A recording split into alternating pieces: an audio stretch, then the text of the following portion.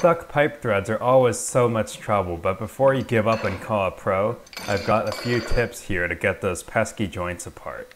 The first technique I have here is to just heat up the pipe fitting.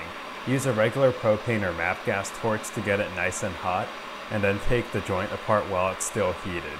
That will make it a lot easier since the fitting expands and loosens when you heat it. And as you can see, the heat trick really works and this fitting came apart without any trouble. Of course, when using fire, you have to be safe. If you're working on a gas line, give it some time to dissipate. If you can't get the pipe fitting apart using heat, try grabbing a hammer and tapping all around the outer ring of the fitting. Now you need to grab your torch again and heat up the fitting until it's nice and hot. Get it to at least a few hundred degrees.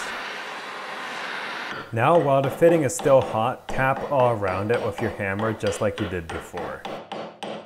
Now grab your pipe wrench and try taking the fitting apart again. It should come apart without too much hassle. If it still doesn't, try repeating the steps of tapping and heating again. And finally, how do you prevent pipe fittings from seizing? Make sure you choose a thread sealant that contains PTFE or Teflon, or just use Teflon tape, which also contains Teflon obviously. Anyways, hope you guys enjoyed this little video and see you all next time.